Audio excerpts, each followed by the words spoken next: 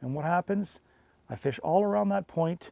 I look to my left and think, okay, well, one last dash cast right on top of the rocks. I cast to the rocks. I didn't even engage the reel. All of a sudden there's weight.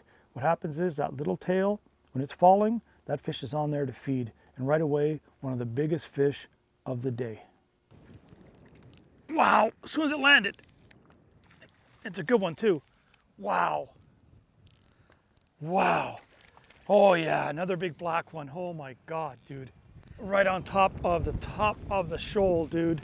Beautiful Brennan Harbour fat bass. Most times that hook finds its mark. It's got a good spot. Oh, he's big too. Holy cow. Unbelievable. As soon as it landed, don't go into that boat. Oh boy. He's big. He's mad. He's getting a little tired.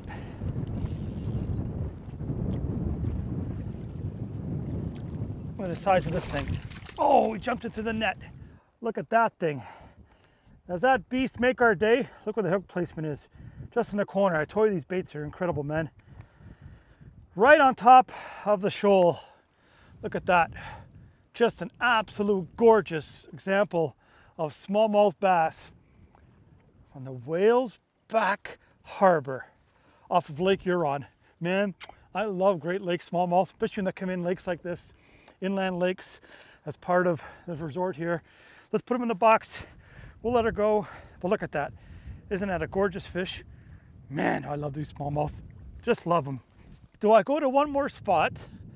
Or do I say, you know what? Do I have a nap before I have dinner? Like I tell you, lodge life, man. You got to do it. You just got to do it. Bucket list.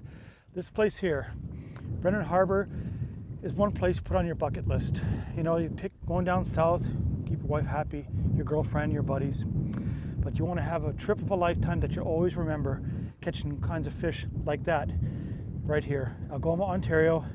Go fish in Ontario because it's catching and it is so addictive.